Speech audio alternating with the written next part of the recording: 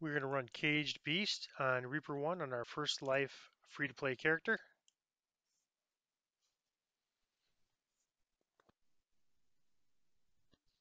As always, starting off every one of these Reaper quests with Shield spell and Expeditious Retreat. The Shield spell especially will help against Famine Reaper's casting. At this level, you can get one shot.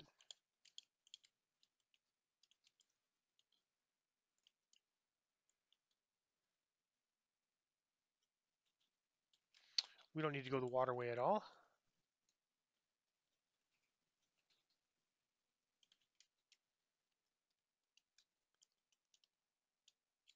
Hobgoblin, nope, there's a Carnage. Let's see if we could avoid getting killed here. All right, well,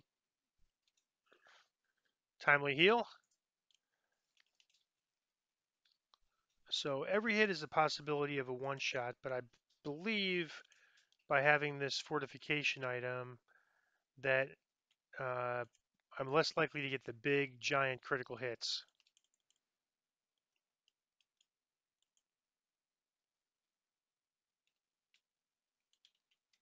I'm just going to clear this.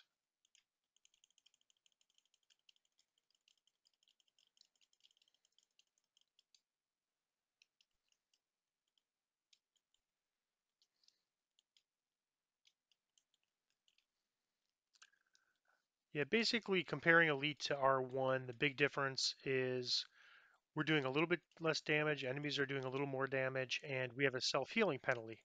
Of course, right now that's not much of an issue. Okay, this caster could be problems. Let's try to draw some of them back to this front. All right, another Reaper. Let's put everything we got at this Reaper. He hit Mullen pretty hard. Let's get this caster. The one thing now is if Mullen does die, we have two options. One is to proceed without him. Now watch, you can see his penalty. See, that's a green number. Normally we see yellow numbers on healing. If I heal him with my wand, it's a yellow number. So there's a self-healing penalty in Reaper. And that's the other thing that's different between Reaper and Elite. That's going to be more of an issue for us when we have self-healing next level. But still, just the ability to heal a Reaper, even if it's less, is huge. That's why Paladin, I think, I like this Paladin build with Rogue better than straight Rogue, Fighter, or a lot of other builds. All right, let's see if we can get this.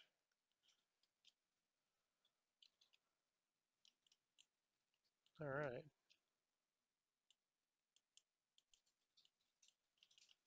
gonna have this top it off.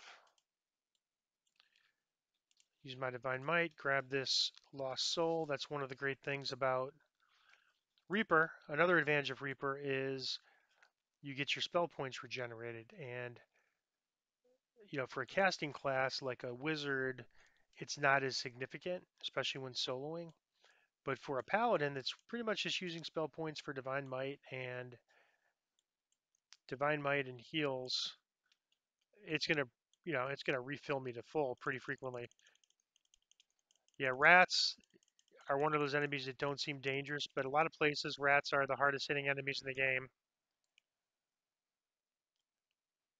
or in a quest. I mean, and it's given rats. There's some places where rats are pretty vicious. All right, stone ring. That looks good for a caster, which we are not, but we'll loot it.